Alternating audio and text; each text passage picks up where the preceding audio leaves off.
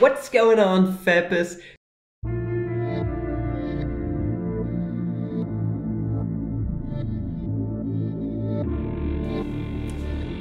Good morning, fellow mathematicians. Welcome back to another video. Today we are going to do something extremely exciting in my opinion. This right here is the first video on asymptotic expansions, and they are really important. So those things are so nice to use in numerical analysis in itself, in so many branches of mathematics. And today we are going to derive one of the most important, in my opinion, the asymptotic behavior for our boy, the gamma function, called Stirling's formula, just the regular one without those advanced arrow terms in the back. So at first let me define what we understand by asymptotically equal. So imagine you have two functions, for example z factorial and the thing we are going to derive today. What we want to do, we want to take the quotient of those two. So let's say we are going to take the limit as z approaches infinity in this case. So we want to take a look at this function for bigger and bigger values of z.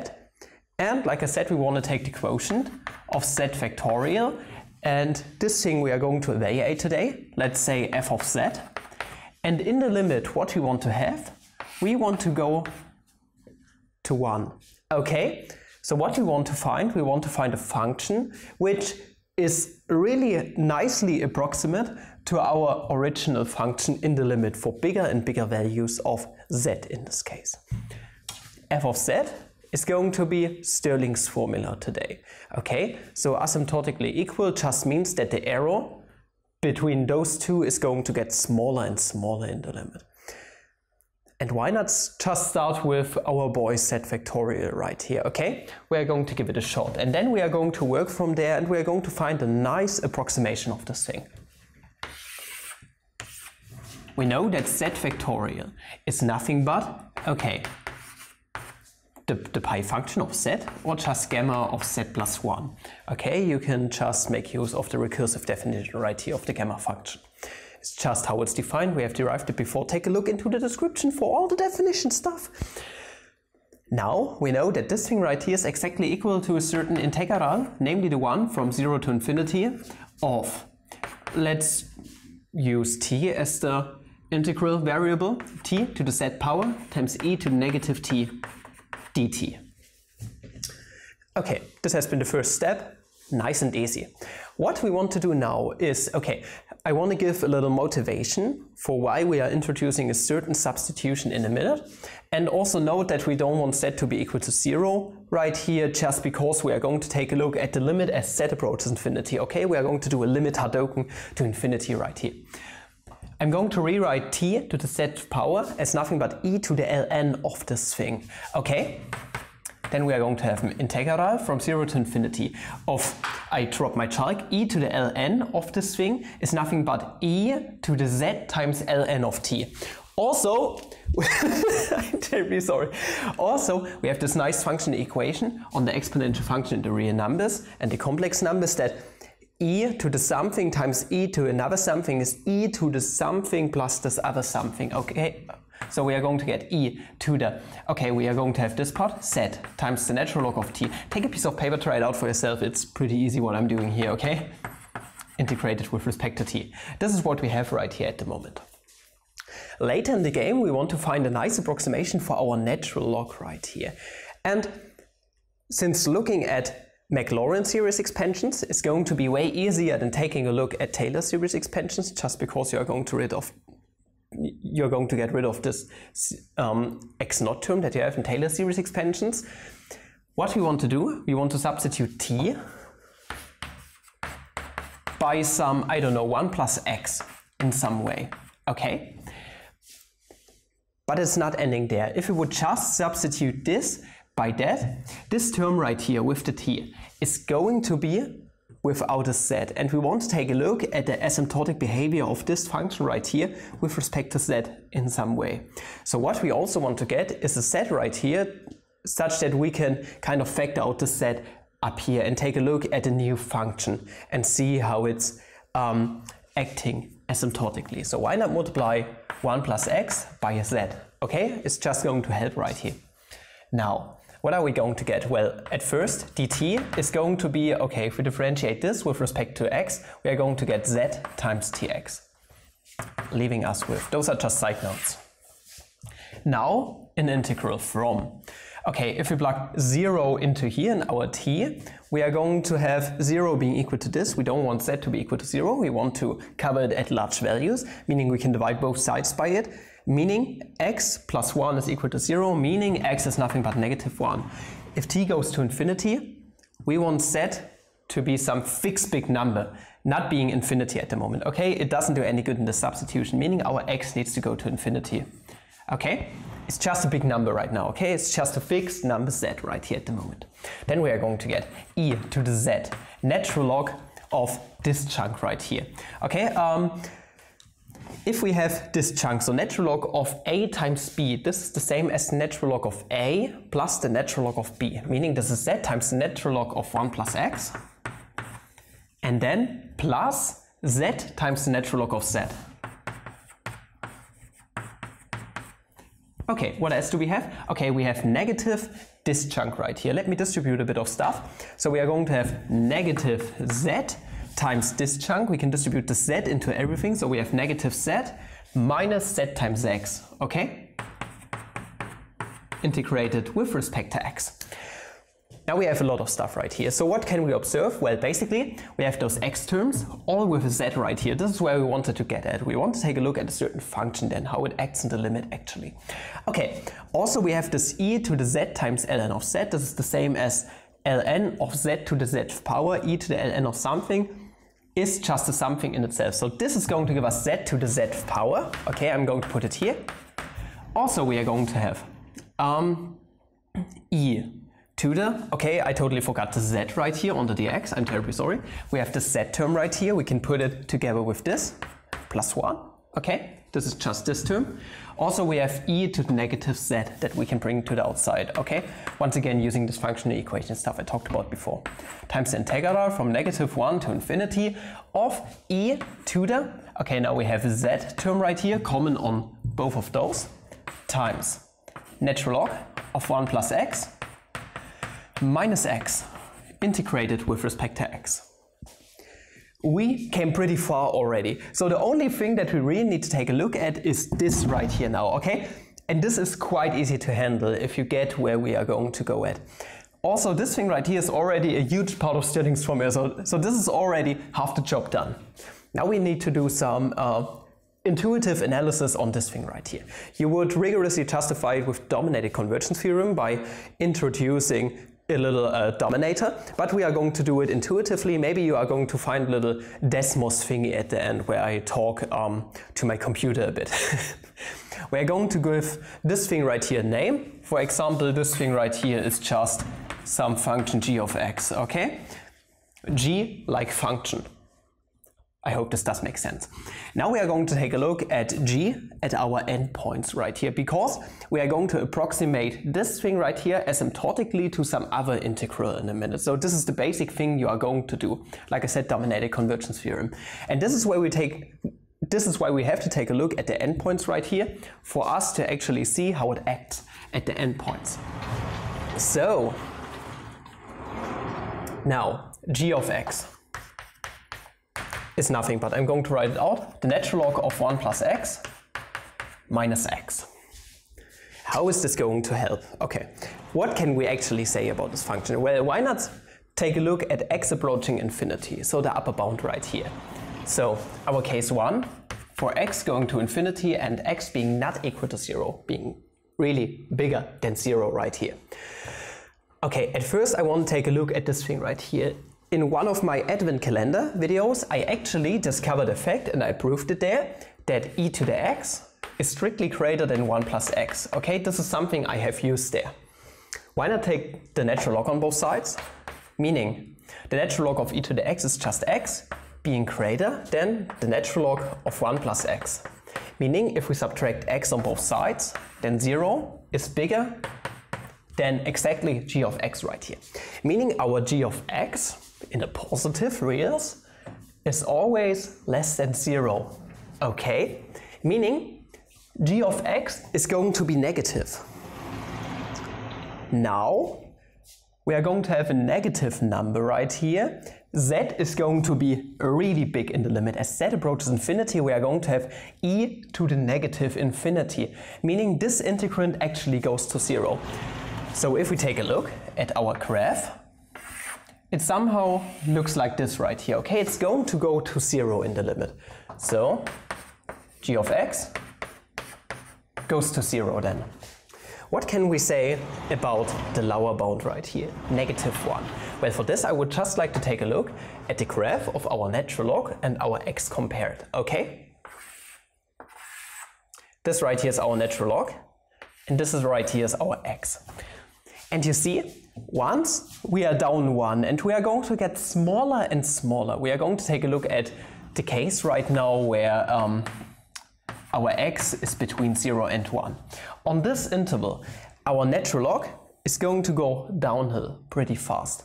Meaning, if we have the natural log of 1/2, for example, this is negative the natural log of 2. So, natural log, being less than 1, is going to go into the negatives. And natural log grows way faster to negative infinity than our x actually does. Meaning, overall, g of x is going to be negative once again in this branch right here.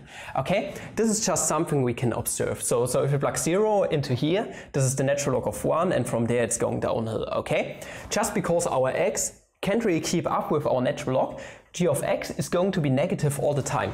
Just by the same argumentation as before, if we let z approach infinity, we are going to get e to the negative infinity somehow. Okay, point is that this is a negative number, and this in the limit goes to 0 once again. So our graph on this side, this right here is 1, this is our lowest point, -1, this is our lowest point, looks like this right here. Okay, what is going to happen if we are at 0? Okay, so this is the only case we really haven't covered. We always said that our x is away from 0. What happens if our x is actually equal to 0? For x going to 0, what are we going to get? Well, the cool thing is we can actually approximate our natural log using its Maclaurin series expansion. I have made a video on that, take a look into the description, there's probably a link to the corresponding video. Meaning our g of x can be written as, okay, at first we have -x plus the sum running from 1 to infinity, that's a nice infinity boy right here, of, okay, natural log is exactly -1 to the k plus 1th power, x to the kth power over k. Meaning, if we write this out a bit, then our first term is going to be, if we plug 1 into here, -1 squared, okay, that's just +1, x to the first power over 1 is just x. So our first term is actually going to cancel out with our -x, coolio. Second term is going to be negative, okay, -1 to the third power, x squared over 2, so negative x squared over 2.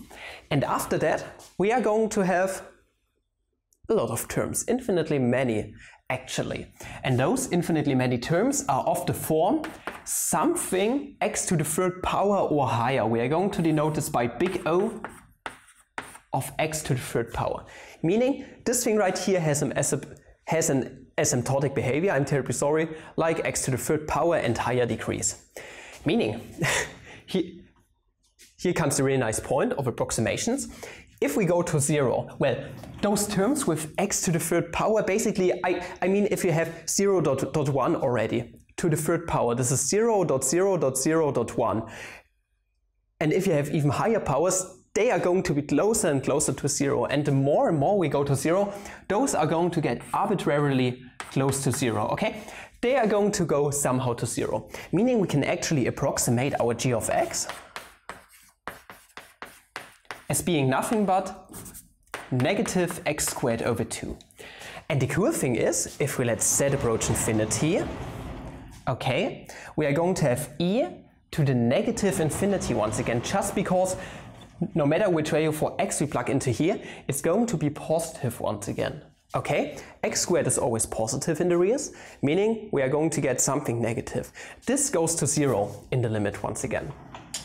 So what we can basically do, we can approximate our integrand that we have right here. this integrand as nothing but e to the negative z times x squared over 2. This is just due to the fact that this integrand kind of approximately acts like this integrand right here, okay? So both are kind of equal in the limit when z goes to infinity. This becomes way more clear when you take a look at Desmos, for example, if you compare the graphs. I'm going to make a little video on that. You can find it at the end of the video. I'm running out of space right here. I'm going to erase everything. I hope you could follow everything I said up until now. All that's really left to do is then, after substituting our new integrand in, to take a look at the upper and lower bounds. We want those upper and lower bounds to kind of act like our original upper and bounds once again. Okay, give me a second. We're actually close to being done. There's nothing really left to do right here. Okay, so we have gathered all of this. Now, what are going to be the new lower and bounds on this new integral? So at first, let us observe that this z factorial is kind of equal, approximately equal, up to some error term, to, okay, this is what it means to be asymptotically equal, to, okay, this chunk right here, z to the z plus 1 power, e to the negative z, and then some integral with upper and lower bounds, e to the negative z, x squared over 2, integrated with respect to x. Now, we have drawn the graph before. Like I said, the Desmos plot is going to become more apparent. It looks something like this. Now, if we take a look at x squared over 2, this integrand right here, so e to the negative x squared over 2, kind of. It looks something like this right here, okay? Now, our upper bound looks pretty good. It already looks approximately like this thing right here, okay? So, to infinity. But what about our lower bound? So if we would just go to -1, that's not really close. But in the limit, we can take it up until negative infinity, because if we increase the value of our set right here, this is going to get smaller and smaller. It's going to look something like this right here. It's going to become way closer to this thing. And this right here at -1 was approximately something like this right here. Okay? And then we have this line, basically. So nothing happening there anymore. So it's kind of a matter of intuition right here, and also pure mathematics in itself. So I don't know how I can explain it any better than that, but it's, I mean, for me it's making sense. It does make perfect sense right here that we should approximate it from negative infinity to infinity. Maybe someone in the comments has something to say about this. And also this thing right here is way easier to compute, okay, than something from -1 to infinity right there. So we're going to take a look at this right now, and that's quite easy to compute because I have made videos on that. Now we are going to get, okay, we are going to substitute this up here, this z times x squared over 2 by, let's say, u squared, because we want to get the Gaussian integral out of this. Meaning overall that if we take the square root on both sides, for example, we are going to get the square root of z over 2 times x is nothing but u. Okay, in normal case absolute values, but we are just going to take a look at the positive branch right here. It's absolutely warm in here. It was raining out there and now it's really schwül in here, like you would say in Germany. Also, we can differentiate both sides with respect to u and x. No, with respect to x respectively. Okay, that's implicit differentiation, meaning that du is nothing but square root z over 2 dx. Okay, meaning we can take the reciprocal of that. Dx is nothing but, okay, it's not equal to 0. I hope you can see where this comes from. Square root 2 over z du. We can plug this chunk into here. So this right here is actually equal to z to the z plus 1 power, e to the negative z. And then we are going to get, okay, this chunk we can actually bring to the front, square root 2 over z. And then integral from negative infinity to infinity. Up and lower bounds stay as they are. I hope this becomes quite clear right here if you let the limits approach. Infinity and negative infinity respectively. We are going to, yeah, right. We are going to get e to the negative u squared. Integrate with respect to u. I'm terribly sorry, I was just thinking about something. Okay, now, this right here is nothing but square root of pi, okay? This is just how it is. This is square root of pi. I have made videos on that. Meaning, we can bring the z to the first power in here, making the square root of 2 times z. Also, we have the square root of pi, leaving us with z to the zth power, e to the negative z, square root of 2 times pi times z. And this right here is actually Stirling's formula. We are done with this. So, like I said, studying asymptotic behaviors is kind of an intuitive thing. So you just see it. And if you take a look at the plots, it becomes really apparent why you have to choose stuff how we did right here. That's a nice little proof I actually found in Dr. Tarkanov's script right here at the University of Potsdam. I didn't come up with this. This is just a well-established result in analysis. But yeah, thank you, Dr. Tarkanov, for this thing right here. This is Stirling's formula, and it's important. With it, you can prove, for example, the Gauss multiplication formula. We are doing this a different way. Maybe I've already done videos on that. But yeah, I'm going to see you in the Desmos plot that I'm going to put at the end of the video. And I thank you guys for watching. If you enjoyed this video, please like and subscribe and recommend the channel. If you like button, see that great. Click on the core request that I post from time to time. Support channel on Patreon. I'm until the next video. Have a sterling day, my boys. See ya. What's going on, smart nibbers? Stirling's formula this. Like I said, we are going to take a look at some Desmos stuff. And I would just like to make my point clear, okay? At first, I would like to take a look at the weird graph, okay? That we have derived this e to the f of tau times z, okay? This is the z graph. And if we start at z being equal to 0, that's something we didn't want, if I remember correctly. Let me see. Never mind. It really doesn't quite matter. If we start at 1, this graph looks really quite weird, you see? But it's still what you would expect. So it starts somewhere at -1, and then it kind of curves like the exponential function would, like the bell curve, okay? But what happens if we go to 5, for example, okay? Oh, it looks more and more like the bell curve, and the right-hand side and left-hand side nearly have the same slope already. What about z being equal to 100? Oh, that looks good. That looks nice and symmetrical around the y-axis. Okay, so this is something that we have right here. And if we just take a look at a regular bell curve, you might notice that it looks like the regular bell curve. Oh my goodness, Papa, that's so obvious. Yes, I know, thank you. So if we compare those two, what can we see? Well, they look actually quite different. But we wanted to see how they behave asymptotically for the limit as z approaches infinity. Well, this is 1. Now, what about 10, for example? Oh, that looking good. That looking thick, mate. They are kind of shifted a little bit, but it's getting better. It's getting better. What about 50, for example? Whoa, boy, bruh. It's getting really good. Look, they are nearly kissing each other already. But what about, for example, whoa, they are getting closer. They are kissing each other, but really hard. Okay, up here they already have the same y-intercept and whatsoever. That's what you would expect. But down here, oh, it's getting absolutely wild. And for bigger and bigger values, they get closer and closer together. And now you might notice, maybe, that if we increase this, for example, to a huge limit, 10,000, that, well, they are getting really close together, okay? So let me shift this around a little bit. Whoa, it's going berserk, it's going berserk. Oh, can you see that? And in the limit, they are going to approach 1. They are going to have the same asymptotic behavior. I can't even zoom in anymore, such that we can see the difference. Yeah, here you can see a slight difference, okay? But now you maybe might see my point. So at the end point, our graph actually acted like our real Gaussian bell curve, like our Gaussian bell curve, okay? It goes to 0 in the limit, but right here we already have a 0, so this natural log is doing a pretty good job right here.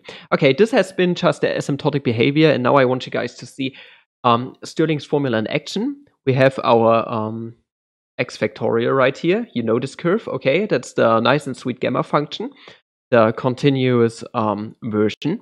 And now, let us activate Stirling's formula. The Stirling's formula we have derived is only really doing a good job in the positive reals, okay? That's something you would expect. And down here you are getting a really rough approximation. I mean, it's really good, but there's still an error, but more we go upwards, okay, the more our limit approaches infinity of our x value, getting closer and closer together. Let us take a look at, I don't know, what is this up here? What is this? That's, for example, 4, okay? Going to go pretty hard already to 24, but they are pretty close to each other. So, yeah. My dog is making weird noises. I hope this clears up a little bit of the doubts or whatever you had. So this right here has been Stirling's formula. I hope you did enjoy this video. Please like, subscribe, recommend channel, and see you guys. Love you.